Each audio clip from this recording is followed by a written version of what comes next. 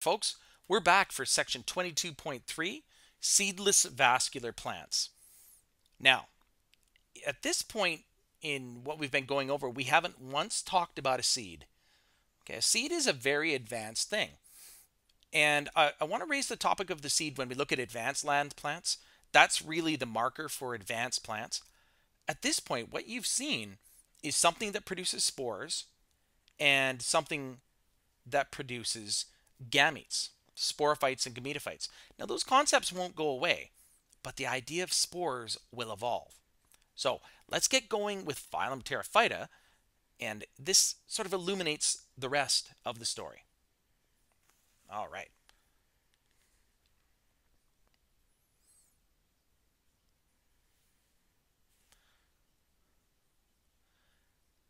So when we look at things that are the seedless vascular plants, we think, around the Silurian era, about the time the fish were really getting going.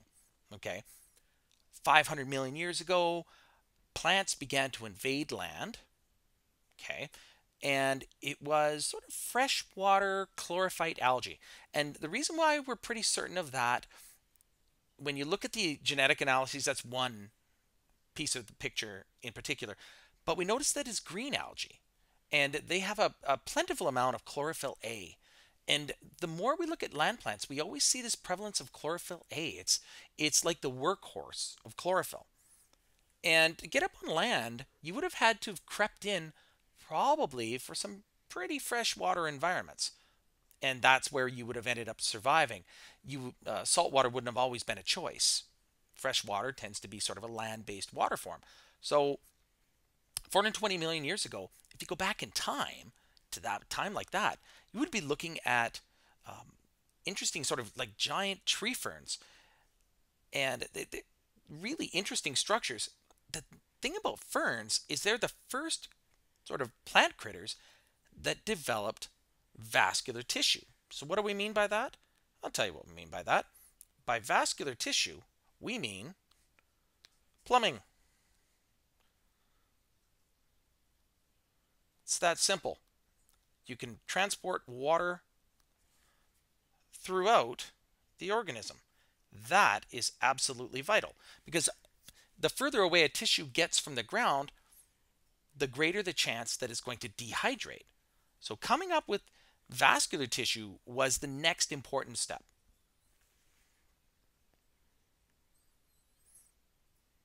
It's a really cool little graph here.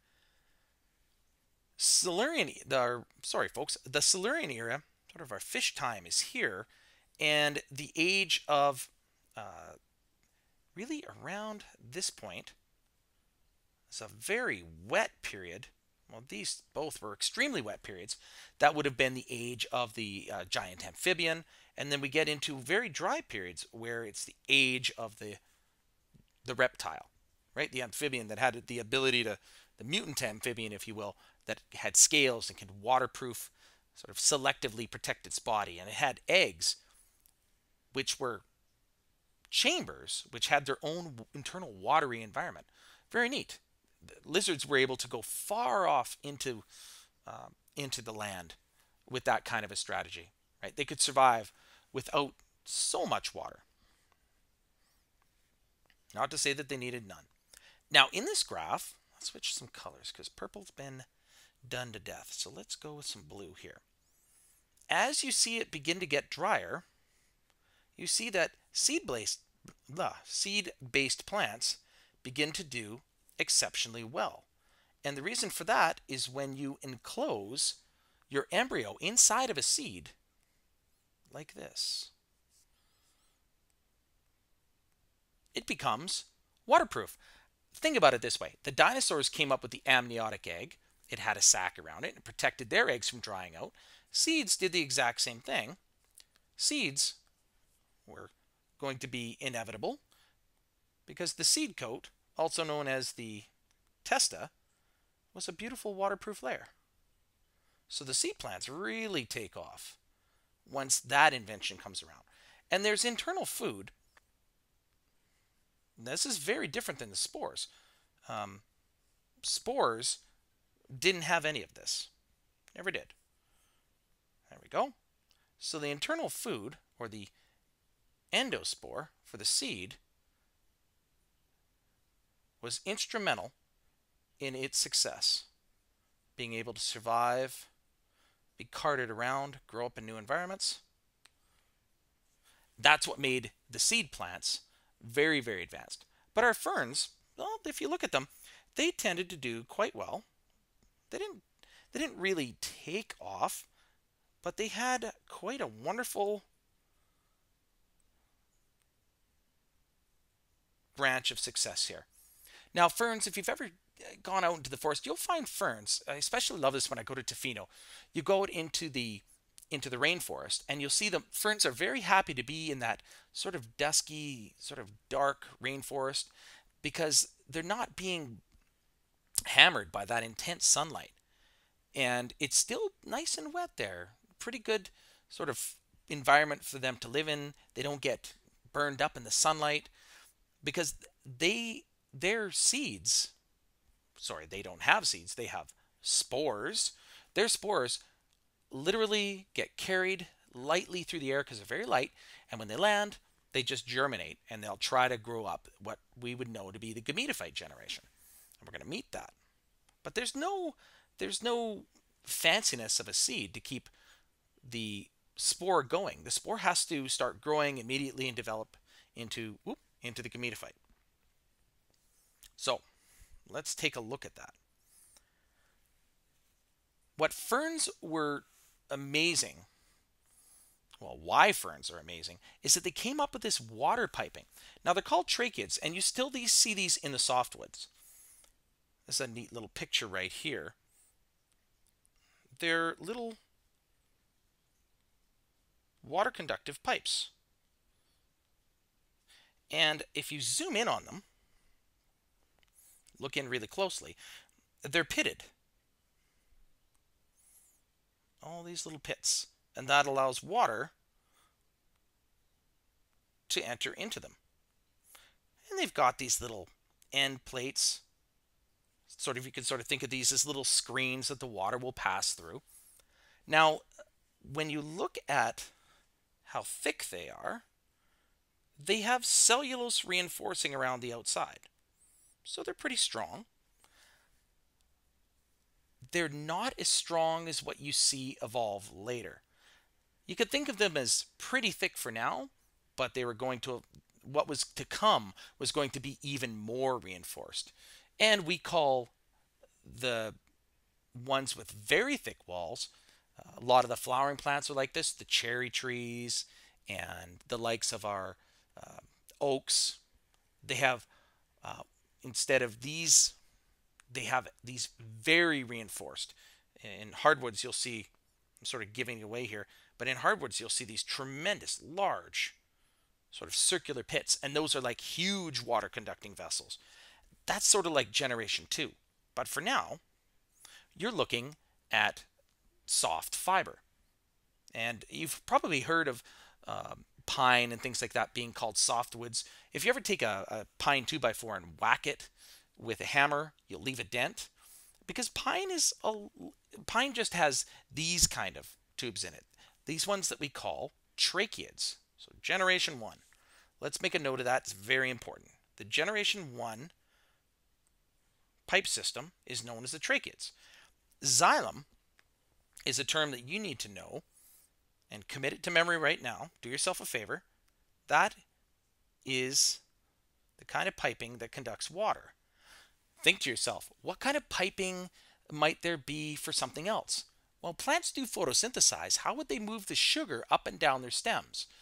Now think really hard. Think about it for a second. If you like maple syrup, wait a minute.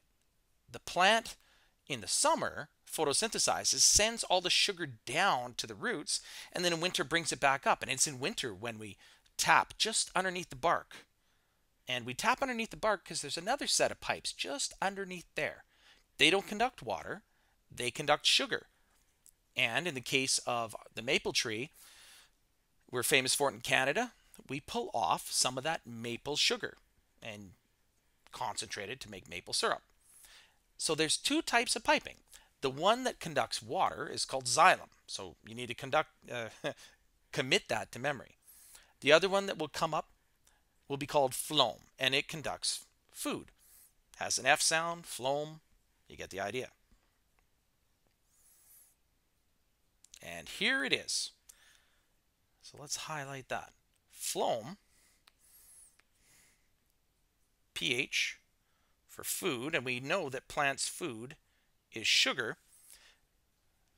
I'll hit done here.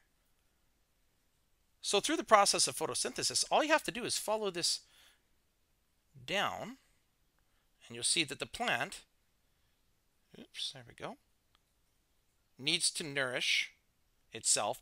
So it tends to store a lot of its sugar down in the roots and call it back up when it needs it, selectively. Water is typically going in the other direction because water needs to get up to the leaves, so they've chosen a good color. Comes in through the root tips, and there's a neat process we'll talk about for water to rise this high up, and it leaves and it transpires or evaporates out through the leaves because water is needed for photosynthesis in the leaf structure itself. Plants are also busy doing a little bit more. We know in photosynthesis, or we should, that the plant takes in carbon dioxide. Takes in carbon dioxide. That's what it makes sugar with. That's the carbon source. And it releases oxygen. Now that's technically stripped away from water, if you must know. That's a really neat process.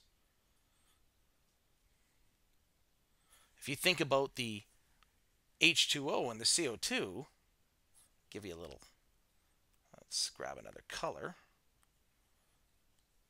There we go. Put these together. And if you think there's the carbon and there's the H2O,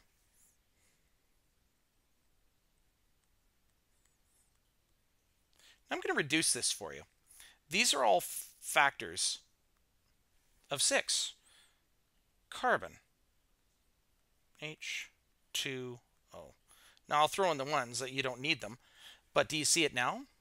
You can see where the carbon's coming from, and you can see that the water is being combined with it to produce carbohydrates. And that's the origin of the word. That's exactly what it means. Let's zoom out now that I made a big old mess.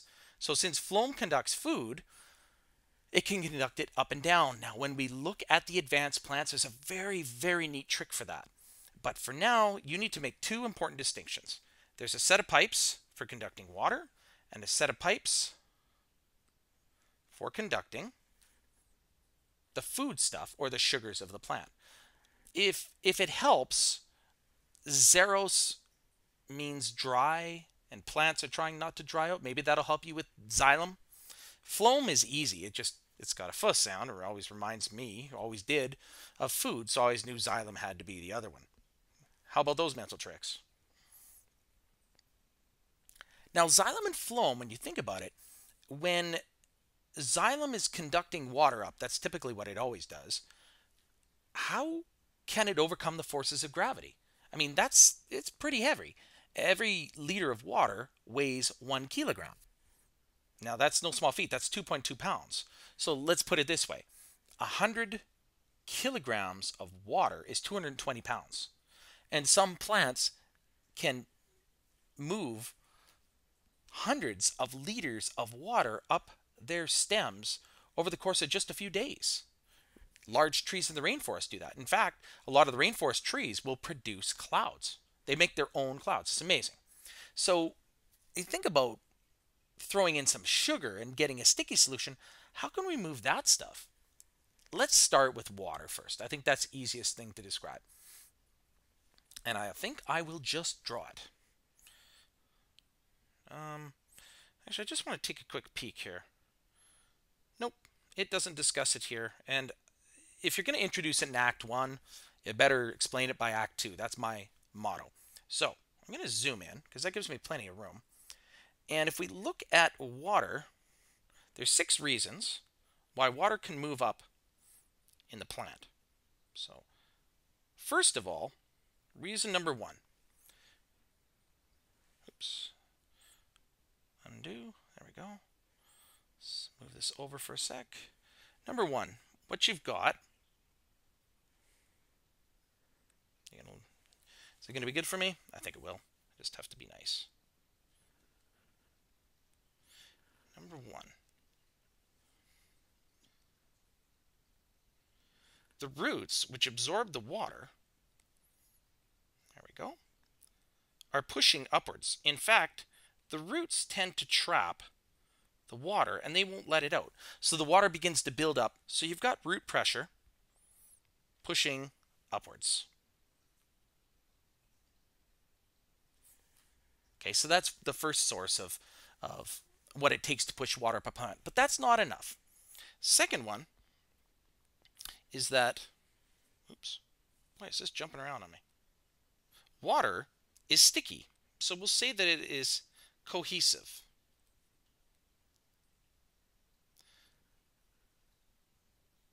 Water is very cohesive. And that means that water, if you've ever put water in a glass, you can put water in a glass or just about anything. Put it in a wooden bowl. Try to shake all of the water out. Sure, you can get rid of most of it, but there will always be water sticking to the container. Water is, if you look at the chemical nature of water, it has a charged end on kind of each of its sides. Water, I think I can draw it down here. You might have seen, kind of looks like Mickey Mouse. And the hydrogen ears, and this is oxygen here, the hydrogen ears are a little bit positive and oxygen is a little bit negative. And if you think back, we used to go over this a lot in Science 10, this, just rub a balloon against your hair and stick it up against a neutral structure like the wall. In fact, it'll stick, charged things will stick to neutral structures. They're attracted to them.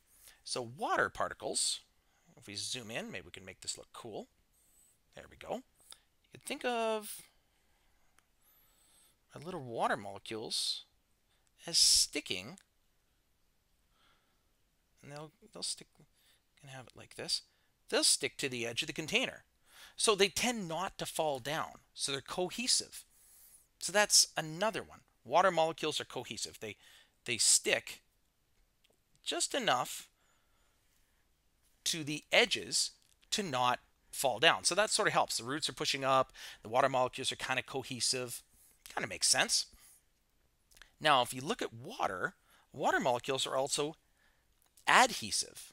Like they're very sticky. Water molecules will stick to each other. So if this is Mickey's chin, which is negative, and the ears, which are positive, we say that water is, it's neat. It's a dipole. And what that means is, as the water is moving up, some of the water molecules will be attracted. Let's go like this. The next water molecule would be attracted in this manner because its positive end is attracted to the negative end. Let me put it this way. If you've ever been to Disney, when it comes to water molecules, Mickey's chin being negative is attracted to another Mickey's ears because positive and negative attract. So we've got that.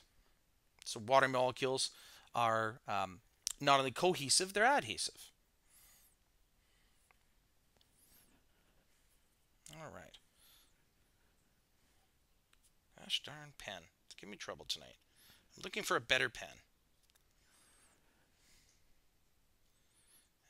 Adhesion. Okay, so we got cohesion, we've got adhesion. Okay, so sticking together, sticking to the container, we kind of get that. They're being pushed up by root pressure.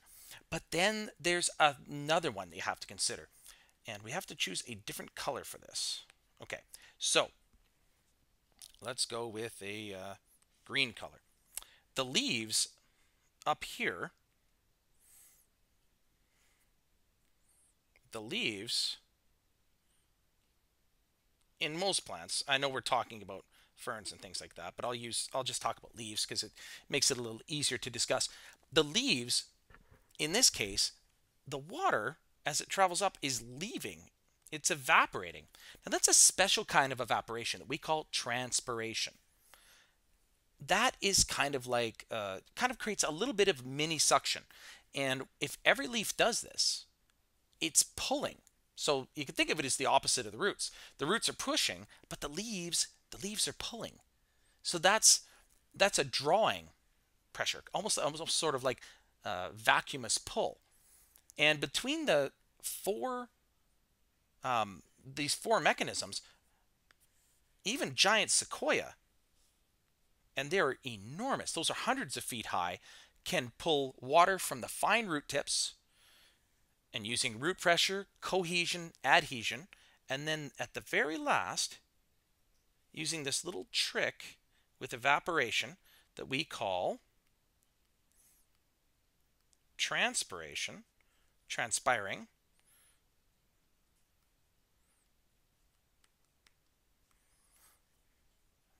the water leaves the plant.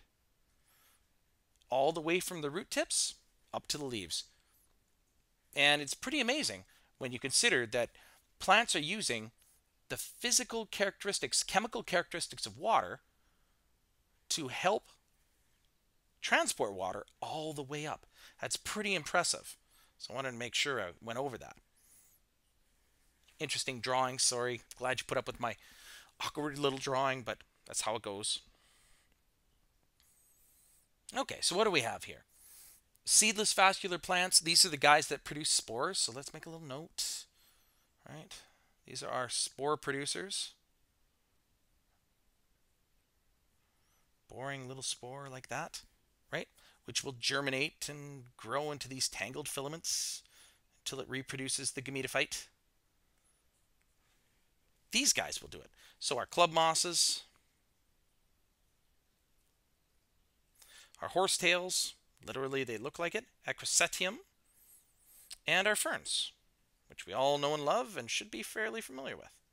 Ferns are just such a great example. You talk about club mosses, and some people pick them up. They're nice. You can have them to sort of ornamental. And horsetails, you see those around bogs and things like that, pretty wet near the edges of lakes. But ferns, yeah, when you talk ferns, that's a really good example. I like this picture because you look at these sort of colossal sort of tree ferns.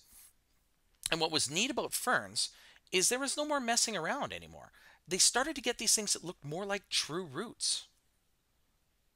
Not those, well, you'll still see the roots referred to as rhizoids. About the time you look at something like I think about uh, something like a pine tree. You look at its roots, it's got true root structures. There has to be quite a bit of tissue proper for roots. But ferns and their relatives, they started to come up with those true sort of root-like structures and their leaves, proper leaves, and stems. Not just green structures sticking up in the air.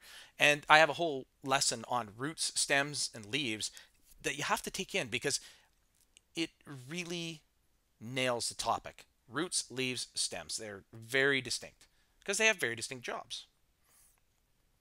Okay, so what do we have here? If we look, first thing I'm going to let you know is that this is the, oh, stop that. This is the sporophyte part of a fern. And I apparently keep pressing something. And the gametophyte technically is down here. There's a little plant down there that you never see called the gametophyte. Not unless you know what you're looking for. I-T-E. There we go. So the sporophyte, when you look at a fern, you look at those nice fronds, and you say, wow, that's pretty nice, ornamental. You know, you put it with roses, things like that. But there's technically two life cycles going on. Moss was much more sort of obvious. When you look at that green stuff, that's all the gametophyte. It's hard to miss. Now, you look at at a fern, and really you're looking at the sporophyte almost all the time. The sporophyte starts to become more dominant as land plants sort of become more sophisticated. There we go. The stems, see, they're sort of, they have these strong roots. Come here, you. There we go. Good vascular tissues, underground stems. Now, these underground ones, we call them rhizomes. Sort of like, if you look at strawberry plants, they'll send out a runner. Now, that's sort of like a lateral stem, right? Rhizome, you'll hear that quite a bit. And these guys up here we call the fronds. So there's our, if I labeled the gametophyte, but if it was sending off sort of a shoot, we would call that the rhizome. And now, when you look at this, you see these sort of fibrous roots, right? These aren't rhizoids. These are very good structures at collecting water and retaining water. And the leaves we call fronds. Lots of little leaflets. So unlike what we saw before, and I've already said this, the diploid sporophyte is dominant. When you look at those fronds, holy smokes, there's your sporophyte. If you've ever turned the fern frond upside down, you see all these little black specks. And that is where the spores are being produced. It's always neat to take a look. So we do that in the lab. And here it is. So since these things are producing spores, lots of them, they're spore-producing structures, we call them sporangia. Now you have to zoom in on the sporangia. You can't just say, oh, this is good enough, you know. Sort of looking at it magnified like this, you can see there's something fuzzy going on there. In fact, up here, get a real good look at it. So you think, well, what does that look like magnified? And you zoom out over here, and then you say, wow, that's, oop, give it a second to zoom in there. And you look at all these little clusters, all these little things here. And it's like, well, these are all like little heads. So from the side, they kind of look like this, and there's lots of them sticking up.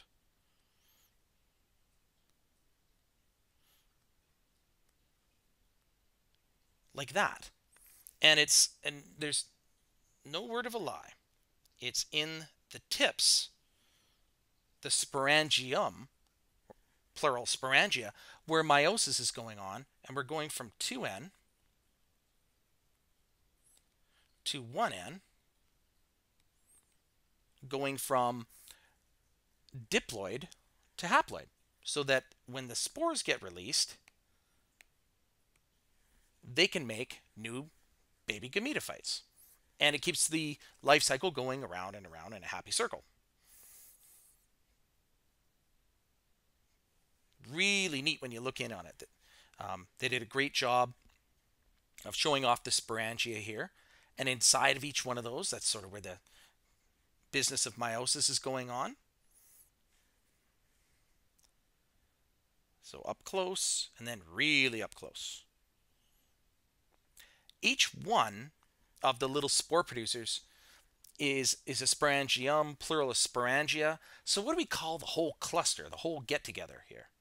We say that this whole thing right here, this whole structure, each one of these, is a sorus. And a sorus is made up of lots of sporangia. So now you've kind of got a little anatomy lesson under your wing. I know, more stuff to memorize, eh? It's biology. But it's information in passing. What I want you to know, know the names, but know what's going on with this alternation of generation. Because this trick carries on in the plant kingdom for quite some time. Okay, so now we get into a complex lurking fern life cycle. It's not really that bad. Let's pop out of this for just 1 second. We'll come back to it. I promise. There we go. And we'll come back here because I had loaded this. We saw this in the last video. So what you've got is your sporophyte. So we'll start with that. And these right here, kind of neat. If you've ever heard of fiddleheads, they're baby ferns and they're coiled up like this, and they can be gathered and put into stews, exotic soups, things like that. Some people get paid a lot of money for collecting these and delivering them to market. You can see that this fiddlehead is maturing and it's growing up into a frond, right? Not so succulent. You have to wonder, well, what is this? what the heck is that thing? What are they growing up on? Unlike moss, where it was really obvious the gametophyte was green, and that's probably what you saw most of the time, you almost never see the gametophyte. It's it's interesting. It starts out looking sort of like a heart-shaped sort of leaf on the forest floor, and then after reproduction happens, the female structures start to grow these once they're fertilized. So we saw that before in the moss where fertilization went on in the tip. In this case, it's not the tip, but in these little reproductive areas where all the eggs were. But we'll get to that pretty quick.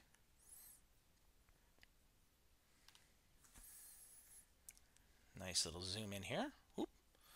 There's your sorus. This is called a sporangiophore in case you wanted to know. This little phore just means stalk-like. So there's our spores being released. And at this point, remember that this thing is haploid. It's the product of meiosis. So it grows up, and there we go. So this is a neat point deposit, by the way. This is known as the prothallus when it's just a little one. And once it grows up, it becomes sort of this, well, sort of becomes this heart-shaped structure, which we don't call it a prothallus, we call it a thallus. Between you and me, pro means before. It just means an early version of. Once this gets going, there we go, we get a thallus. Now, it's interesting because it's got male and female structures. I believe it's the female structures up here, and the male structures are a little bit more south because it doesn't want to fertilize itself. And they'll mature at different times so that you would fertilize a neighboring plant and not yourself. Plus, you want to create a little geographic distance so just in case there's not a problem with self-fertilization, which would defeat the whole point of sexual reproduction. There we go. Haha.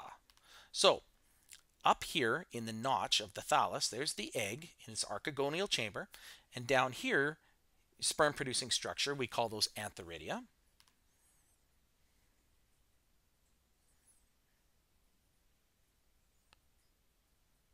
Now that's kind of interesting. That wouldn't be entirely accurate because it wouldn't want to fertilize itself. So what should have been shown in the animation is a neighboring plant fertilizing this one. We'll let that go, but what we'll see happening here is that the gametophyte, which is haploid or 1N, starts to have fertilized structures growing up on it, and the thallus is parasitized. It just degenerates, and the sporophyte lives off it. So this gametophyte here isn't the powerful sort of photosynthetic structure that we saw with moss. Look at how green this thing is. You can see that this is going to become the dominant part of the life cycle, the photosynthesizer. This certainly does help with rooting, though. And we're kind of right back to where we were before. You can do a little game here, but more or less we've seen what we needed to see. So now, when we look back at our notes, I'll turn our reflection back on. So now when you look at a life cycle like this, it's really not that bad. In fact, start at the same spot. Now there's purple and orange differentiating. The purple is the sporophyte or 2N part of the life cycle. Okay, so it's alternating generations, right? It's alternating between sporophyte and gametophyte. And the only way you get alternation of generations is when you have multicellular critters. That's why, if you think back quite a long time ago, Chlamydomonas, which was a unicellular algae, was kind of doing this, but it wasn't multicellular. So it wasn't technically alternation of generation. Interesting, all these definitions. However, we'll start with the generation, which is 2N, right here. Spores released, so we should put meiosis. Oop, hey, I lost that. Erased it on me. Meiosis. 2N goes to 1N. Terrible N. There we go. So here's your spores that are haploid, and they grow up into your little baby gametophyte. There we go. The gametophyte is haploid. They're going to let me... No, it doesn't see that as text. There's your gametophyte right there. Now, this reproduction has to happen in water. In fact, they're kind of shaped this way. When rainwater hits them and it strikes and they're splashing, you'll get fertilization between neighboring plants. So, in the Antheridia, the male parts, maybe we should just put a little male symbol over that. What the heck was that?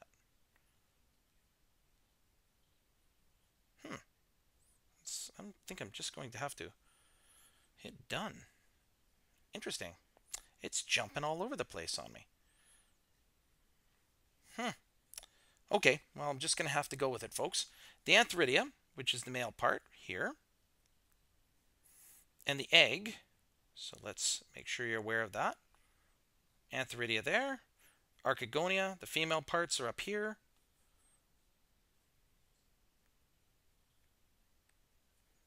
Now, it doesn't self-fertilize. That would be sort of self-defeating. So neighboring plants fertilize, right? And you get the zygote forming here. And that, I like that they used a dark green color because it really differentiates it well. That begins to grow up and becomes our new sporophyte right there. So sorry for that little mess that made there. Interesting. My pen's giving me trouble. So there you go. There's the fern gametophyte. Female structures here. Male structures tend to be a little bit lower down in this region. And it's smart to keep them separate. This right here, I'm sort of looking at it, this looks pretty young. It's probably, well, if it's not a thallus, it's a prothallus. It depends. It's hard to tell based on the size. It's pretty small, so I'm going to go with prothallus. But there you go. That is the alternation of generation that goes on in a pterophyte, phylum Pterophyta, Ptero.